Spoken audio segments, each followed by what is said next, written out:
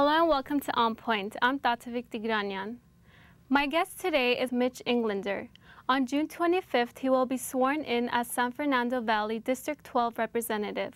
We will discuss politics, budget cuts, tuition raises, and voting among college students. Welcome to the show. Thank you very much. What are your top priorities for your district? Well, first and foremost, it's the budget. That's the elephant in the room. The city is looking at roughly a $350 million budget deficit. So we've got to put things in line, and that starts with prioritizing and creating a priority-based budget. Public safety, we've got to fund public safety. Right now, the city is struggling with closing fire stations and removing ambulance service.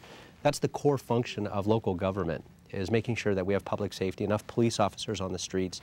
The next thing is public works, paving our streets, trimming our trees, painting out graffiti, and removing dead weeds and weed abatement, all those really exciting things. But those are the things that communities care about, infrastructure, the planning department, and making sure we have enough planners to handle all the needs and update the community plans and the specific plans in the city, and recreation and senior programs. And so if you start looking at the core functions of the city, I rattled off about a half a dozen. We have 38 departments in the city. So we really have to get priorities in line and make sure that we do more with less and we do it well.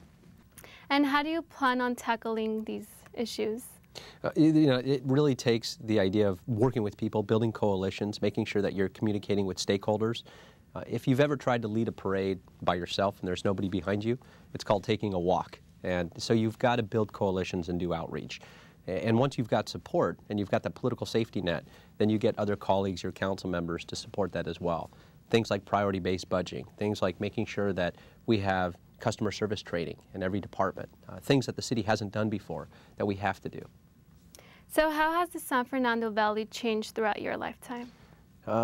It's gotten tired. It hasn't been well maintained in terms of infrastructure and paving streets. And I remember when I grew up here in the San Fernando Valley, we always had the rule that you had to go in the house when the streetlights came on, and kids were riding their bicycles down the street. I remember lemonade stands on every corner. I mean, that's just sort of how I remember growing up here, and I think that's changed. We have to bring some of that back. It's now nostalgic, but I think that's what everybody originally moved here to the San Fernando Valley for.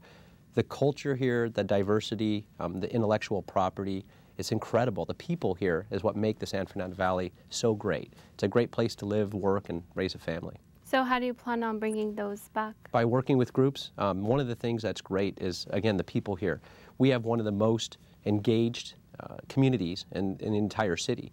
We have 15 neighborhood councils, certified neighborhood councils. That's more than any council district citywide.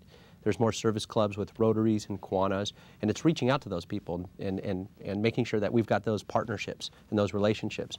We've started doing things years ago, just as a chief of staff, things like movies in the park, where we get neighbors to come out of their home and meet one another. If I could tell you a story real quick, it was one of the things that, those career highlights, those things that you never really share with a lot of people, but you remember forever. We had a movie in the park where we had a barbecue and we served food, and we put up a big screen in the park in Northridge Park. And I'll never forget the next day, that was a Saturday night. Sunday I had to go back to the office and there was a note taped to the door. And we had about 1,000 people turn out for that. We had ice cream, root beer floats that we handed out. And the note said, "Dear councilman and staff, I'm a single mother of 3 boys. I live across the street from the park and I can't afford to take my kids to the movies. In fact, I recently lost my job and I don't know where we're going to live. I don't feel like a mother and I can't provide, and I certainly can't afford to take my kids to the movies." And we went to the movies. We went and held hands and walked across the street and sat in the park and watched a movie, and we sang all the way home, and I haven't had a happy moment like that with my kids in many years. God bless you. Thank you so much. I felt like a parent. When I tucked my kids in that night, I started crying and I said, we're probably going to lose our house, and I'm sorry we can't do things like this anymore. And they said, "Mom, this was the best night of our life, and it's just that we're all together." And I'll never forget that letter. Mm-hmm. That's why you do the things you do. That's why you get involved in public service, to help people, to give back to the community, to get them out of their homes and engaged in the community. And that's what makes this a great place. What are the important issues facing the San Fernando Valley? Well, going back to the budget's really the biggest issue right now because the city cannot provide the services, the core services it should. We have to go back to reprioritize what those functions should be. The other thing is we've got in Northridge and Chatsworth the largest industrial base in the San Fernando Valley. And a lot of those properties are sitting vacant now. So we have to be competitive like Texas, where we're going out and bringing new companies here, technology companies. We've lost a lot of aerospace and industry, the movie industry. It's no longer really runaway production, it's now ranaway production. So we've got to bring that back. We need a strong job base here so we can have a good quality of life and ensure that we've got the resources and the revenue from that job base to give back to the city to provide the services. So how would you address the city's projected $300 million budget cut? Well, the first thing is we need a priority-based budget. And so we first go in, and I'd like to redo the budget process, where we start off by analyzing what those core functions are and budgeting those first. The other thing we need to do is eliminate the things we should not be doing. The city, for example, was running a child care center, and they lost $5 million a year on one child care center. That's ridiculous. I was the chairman of the board of the North Valley Family YMCA. We have 14 child care centers, and we're a nonprofit organization, and we don't lose money on any of them. So we've got to create public-private partnerships with nonprofits, because that's their core function, whether it's providing meals for seniors, whether it's providing child care centers or recreation programs, running places like the zoo or the convention center. We've got to go back to our core function of what people expect of local government. So why do you think budget cuts are necessary? Because the city's grown too big, and there's been too many drains on the budget with pensions spiking, all kinds of pension bonuses. We've got 38,000 employees. Now, the city recently, because of the early retirement program, laid off roughly 4,000 employees. It was a good start, but we're still top-heavy. And I think to get back to those core functions, we've got to streamline local government. And how long do you think these budget cuts will continue? Well, I see on the horizon, and if you talk to a lot of economists, and I'm an optimist, that the economy is starting to come back, that we're starting to see at least revenues come back to the city of Los Angeles. So, but I don't think we're out of the woods. I think the economy is going to bump along the bottom for a couple more years before we start seeing those changes.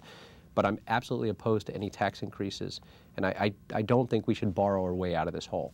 We've got to be leaner and meaner, provide better services more efficiently and economically, and weather the storm. But we have to be proactive to attract businesses here to grow the revenue stream. So do you think furloughs are a good alternative to layoffs? The problem with furloughs, it's not sustainable. It's a one-time fix. There's a lot of problems with furloughs, actually. You've got that, but then you also have an imbalance of work product, where you have some people coming in on some days, you don't know who's around anymore.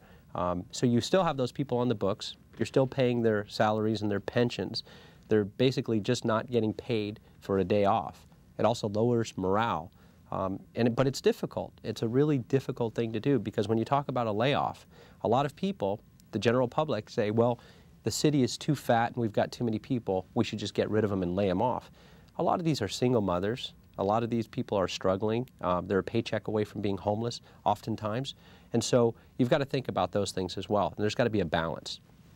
Okay, so recently Mayor Antonio Villaraigosa ordered his managers to impose 42 furlough days on city employees. How do you think, with that working and getting paid, that these families can support their children? Well, and that goes back to the problem with furloughs. I mean, most of those furloughs, the unions finally negotiated where they won't be taking all those furlough days. It was a strategic move to build some leverage to get them to contribute more to their pensions and health care costs. Most of the unions stepped up to the plate to actually do that.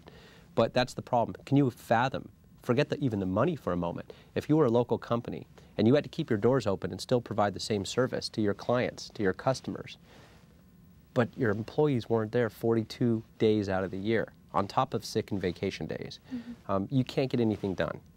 And so everything gets backlogged. So furloughs don't work in that regard. And 42 days is outrageous, and it's a one-time fix. Many people believe public safety will be jeopardized if employees such as city prosecutors, jail workers, or even airport security officers are put on furloughs. What are your thoughts on that? My first priority as a council member is public safety, bar none. Police officers, firefighters. The Northwest San Fernando Valley is the epicenter of disaster. If it happens here, from the Northridge earthquake to the Chatsworth train accident to the annual fires we have. And I'm a reserve LAPD officer, so I actually work patrol in the black and white with a uniform and a gun, and I go out there for free and work patrol here. But I've been to all those disasters. I was the first responder on many of those, in fact, and I see the effects of those and what they have on lives. I lost my first house in a fire as well. And the reason that I actually became a reserve officer is that my mom lost her job, and she was a single mom raising 3 kids, and we couldn't afford our house, so we moved in with my uncle. And he took me under his wing, and he was just a great guy and just an incredible entrepreneur, really cared about people. And he was killed by 3 young gangbangers as part of their initiation into a gang in Canoga Park. And I knew then that I wanted to be a police officer, do something with at-risk youth, and I've done a lot. But I know firsthand from the experiences that I've had, that I see as a police officer today, that public safety has to be our core function of local government. It's my top priority. Okay, since you mentioned the earthquakes, do you have any plans if an earthquake hits the Yes, valley? in fact, a lot of plans. Everybody who's watching this needs to go out and get CERT certified. The fire department offers a free class in first responding training. If we have a major disaster, anything that happened in Japan, anything remotely close, even going back to the Northridge earthquake, here locally, you've got to be able to be independent, to feed your family, to have fresh water for at least 2 or 3 days and be sustainable. Most people are not prepared, they're underprepared, and they don't know how to prepare. And so we offer that free training. Our council office, in fact, is the only council office in the entire city where every employee is CERT certified. And so we try to spread that gossip and that gospel to everybody and let them know that they should show up and sign up and learn how to prepare. And how are you informing the citizens who aren't watching this show? Well, one of the things we did last year, for example, is we had an international earthquake conference. It was the largest in U.S. history, where we brought together the best practice areas from around the country. And then we joined with the shakeout. And we had millions of people in California sign up for the shakeout, and we had that the same day. So we're constantly reaching out to people, getting in front of the media, letting them know what they can do to prepare their families, prepare their businesses, have evacuation plans, what they need to store on hand in their home, and how they can take care of themselves. Okay, now as you mentioned before, you were Greg Smith's chief of staff. What did your duties entail? Well, as the chief of staff, I think it's the best job in City Hall because you can really get involved in the things that you care about. So as a chief of staff, it was from everything from legislation to media and outreach, working with our communications director, working with our field directors and going to community-based organizations and residents and working with businesses and economic development and everything you can possibly fathom. Taking on major initiatives. I was a co-author with the councilman on Renew LA, which is a blueprint plan that we wrote. It's historic. We were the first city in the country to do this. So we can end our dependency on landfills. Because of Sunshine Canyon, that's here in Granada Hills, I want to close Sunshine Canyon and find alternatives to landfilling like other countries have. And as chief of staff, what problems did you encounter with the city? The bureaucracy. It's very difficult to get anything done. And it doesn't matter if you're a resident, it doesn't matter if you're a business, it doesn't matter if you're a nonprofit or a university or a chief of staff. It is extremely difficult to get anything done in the city of Los Angeles. That's why I ran for office, because I want to change that mentality. And how do you plan on changing it? I want to hold supervisors and general managers accountable with performance reviews and measurable results that can be tracked and changed, working with folks like the Rand Institute, J.D. Powers. They've, in fact, recently created a partnership with the city of Anaheim so they can do customer service training and hold their managers accountable, where they can track workload functions and have reporting back, things like we're doing in LAPD with CompStat. That's what I plan on doing as a council member and trying to turn that paradigm shift around where we can really measure what we're doing as a city and try to not have that bureaucratic mentality. We have to boost morale as well. So how did you get involved in politics? Well, I was sort of dragged in and kicking and screaming. It's not something I think that you aspire to. It was not so much politics as public service, and there's really a difference. Public service is one of the most self-gratifying, rewarding thing you can do. When you're helping people, when you're able to turn people's lives around, when you're helping communities, that's extremely rewarding. And because of a lot of the tragedies that I've been through, after my uncle died, I knew I wanted to do something in public service, and I wanted to become a police officer. So I went through the police academy as a reserve officer, where I worked patrol. But for me, that wasn't enough. So I got involved in the YMCA and got on the board of the YMCA, became chairman of the board, where I was very active, raising a lot of money for expansion plans to help more kids and families that couldn't help themselves. but that wasn't enough for me. So I got involved in the Police Activities League Youth Center. And we went out and we raised $3 million from this local community. And right down the street from CSUN, we opened the PAL Center on Wilbur and Parthenia, where we service thousands of at-risk youth. These are kids that we're giving an education to. We have tutoring and mentoring programs, after-school programs. We take them to the snow. Many of them have never seen the snow. We bring them to Sacramento. The important thing is these are kids that won't get on gangs or on drugs, and that will go to college, that will have an opportunity. And so now we have the state-of-the-art youth center with thousands of people. With all of those things I've been involved in, running for office was natural because you have the ability to help so many more people, and you have the bully pulpit to do it. And so it was just a natural following for public service. Now, what's the difference between a chief of staff and a city councilman? Big difference. As a chief of staff, you're appointed. The council member is and you work at the pleasure and the will of the council member. The council member is elected by the people, by the voters of his district. And I've had the pleasure of being a chief of staff for one of the best council members, I think, in the entire city of Los Angeles and the history of the city. This is a guy who's just been completely ethical and honest, who's instilled in me about, his principle was just to do the right thing. That's what he lived by. And so working with him for 8 years, I not only learned it, I lived it.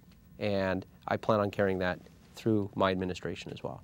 Now, can you explain how the city council works? What are the positions held and the roles people play? Good question. Well, the city of Los Angeles is 465 square miles. It's roughly 4 million people, about 3.8 million people. It's the second largest city in the country. A lot of people don't know this. They meet more than any legislative body in the country. There are 3 council meetings a week, Tuesday, Wednesday, and Friday. There's 15 committees. Each council member and 15 council members. Each council member chairs a committee, and the committees are from public safety, public works, planning, everything that involves the city of Los Angeles. They all chair a committee, they're vice chair of another committee, and then they sit on at least a 3rd committee. The committees meet almost every day, all 15 committees throughout the week. And so there's constantly meetings to manage the bureaucracy and the challenges and all the functions of the city. On top of that, there are 3 proprietary departments. There's LAWA, which is the airports, LAX, and there's the Department of Water and Power, which is a municipally owned utility owned by the ratepayers of Los Angeles, and then the harbor. The harbor, which brings in 42% of the goods into this country, the joint harbors of Long Beach and LAX. And so we manage and oversee all of the proprietary departments as well.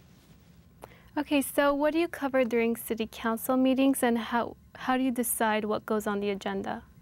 The agenda is actually set by the council president. Okay. And so everything gets referred first to, you submit a motion. So if you want to create an ordinance, a law, a great example is one that we recently passed that just went into effect on Election Day, in fact, March 8th, which was a smoking ban where you can no longer smoke in public places at restaurants that have cafes outside where they serve food. And this became a big issue. And so we had to go out there and build a coalition and work with places like cigar houses and all different types of restaurants, the California Restaurant Association, hotels, and they were concerned about tourism and smoking. And so we had to work with them as well. So we introduced the motion, then that goes to committee. It goes to the planning, that one in fact went to the Planning and Land Use Committee. Then we have public hearings on it where people can come testify and give different opinions. And that's where really the work is done in committee. It's negotiating the language and what can work, what exceptions there might be to, for example, that rule. What came out of that, for example, was that you can smoke if it's a private club that doesn't allow children and it's after hours and all those kinds of things. So we had certain exemptions and carve-outs. Once that's done, if it ever gets out of committee, then it comes to the council floor. Then the whole council takes it up for discussion. If they can send it back to committee, they can table it, they can vote on it. They can vote it up or they can vote it down. Once they vote on it, it goes to the mayor for his signature. He can veto it, and then the council can then override a mayoral veto by a supermajority vote. And so that's sort of the structure, the governance structure of it. I simplified it, but that's sort of how something would work. And how do you determine how to vote on a particular issue? You know, I go back to doing the right thing. Try to talk to as many people, have an open mind, listen to both sides. Oftentimes there's more than 2 sides. The one thing that I have seen, that every vote you cast, there's typically going to be some people that are really happy with it and some people that aren't. So at the end of the day, you have to be able to sleep at night knowing you honestly did the ethical thing, and you take it to heart that you did the best thing for the residents of your district and for the city of Los Angeles. During this year's election, there was no incumbent on the ballot. Can you please explain what that means for people who don't understand it? Yes, an incumbent is obviously anybody who's running for re-election.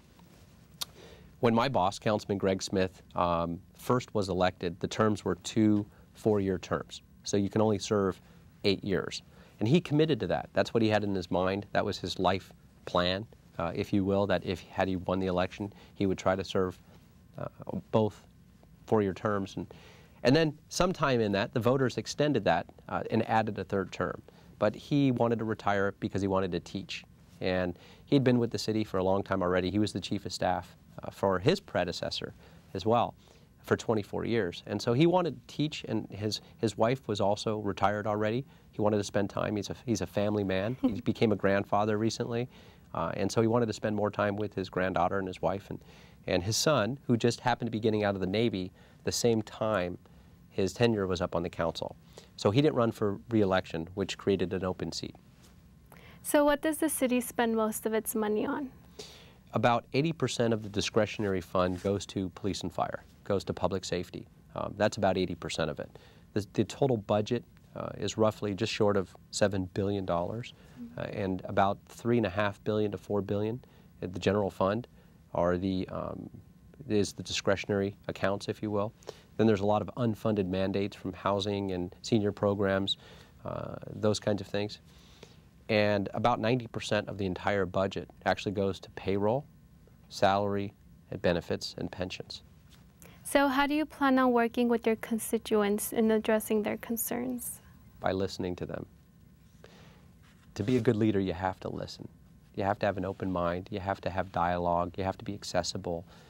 That's how I plan on doing it. I'm really proud of the relationships that I've had over the years. I was humbled that when I ran for office, I had so much support. I had mentioned earlier we have 15 neighborhood councils in our district. I had 16 current and former neighborhood council presidents endorse me, both major newspapers, the LA Times and the Daily News. And it's because of a lot of outreach. I spend a tremendous amount of time talking to people, going to meetings, and listening to them, what they have to say. Everybody has a valuable opinion. We have a new form of governance, and it's still in its infancy, about 10 years with neighborhood councils. But they have their eyes and their ears on what's going on in the community. And so making sure that we've got strong relationships with them is critical. Now, public transportation is an important issue for LA residents. What role do you think public transportation should have in LA? Well, you've got to dissect that for a second. And if you start looking at the San Fernando Valley and some of the initiatives that I'm working on, I'm really excited that we're opening the new extension of the Orange Line. That's going to come all the way to Chatsworth and Woodland Hills and create a closed-loop system where you can actually get on the Orange Line and go to Woodland Hills and take the Orange Line up and go to the Hollywood Bowl or go downtown through the subway system. It's really incredible. The problem is, if you get off at the Orange Line, if you get off at Chatsworth and you are a student or a professor, you work here at CSUN, there's no easy way to get here. So I'd like to create a shuttle system, a dash system. I've already started talking to Metrolink and folks in Washington about carving out some funds and earmarking funds to do that. We open that next year, and that's very exciting. The other thing with transportation is the condition of our streets. That affects everybody. According to the Texas study, we have one of the highest costs of driving, of maintaining your vehicle here in Los Angeles. It's about $670 a year in maintenance cost. You also have to think about the depreciation of your vehicle as you're driving and hitting potholes and having to repair them. So it affects everybody, and it slows traffic down and creates more accidents. So we have to put money into infrastructure and fix the roads and the conditions of the streets. That's the other element of transportation a lot of people don't talk about. Now, I surveyed students here on campus and asked them how many of them participated in the recent or in any city council election, and 80% of them said they never voted because, one, they don't care, or two, they didn't receive enough information about the candidate. So how would you motivate the younger audience to participate in city elections? It's always been a challenge, trying to motivate younger audiences to get engaged in municipal elections. One of the things that I did is I reached out to fraternities and sororities, asked them to come volunteer on the campaign, went and spoke with them, and tried to engage them. And I think it had a pretty good effect. We had a lot of students come and work on the campaign and volunteer. I went out to walk precincts with them, talked about their issues and getting involved. I was involved many years ago with Rock the Vote, and the whole idea of Rock the Vote was to get young voters engaged in local politics, particularly in municipal elections.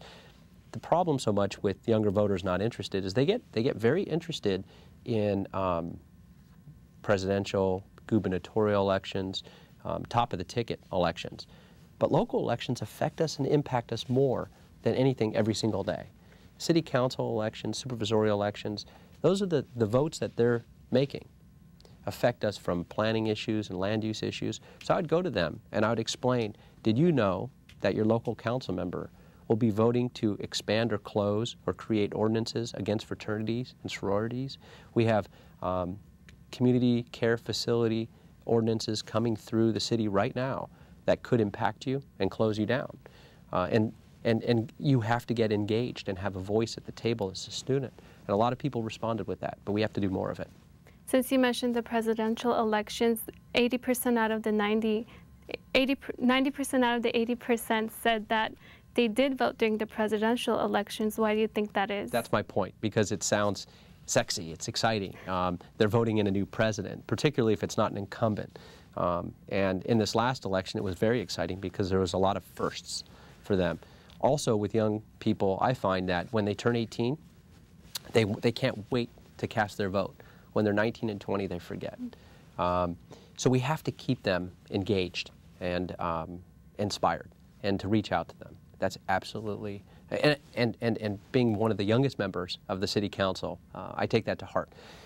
By doing that, and it can't just be around election season. It has to be year-round.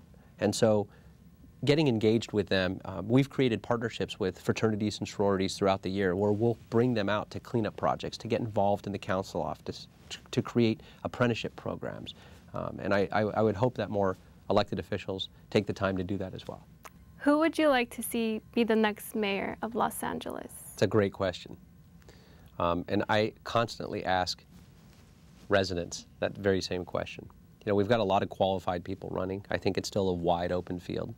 Well, unfortunately, we're out of time. Thank you so much for being on the show. I'm Tatevik Tigranyan, and this is On Point.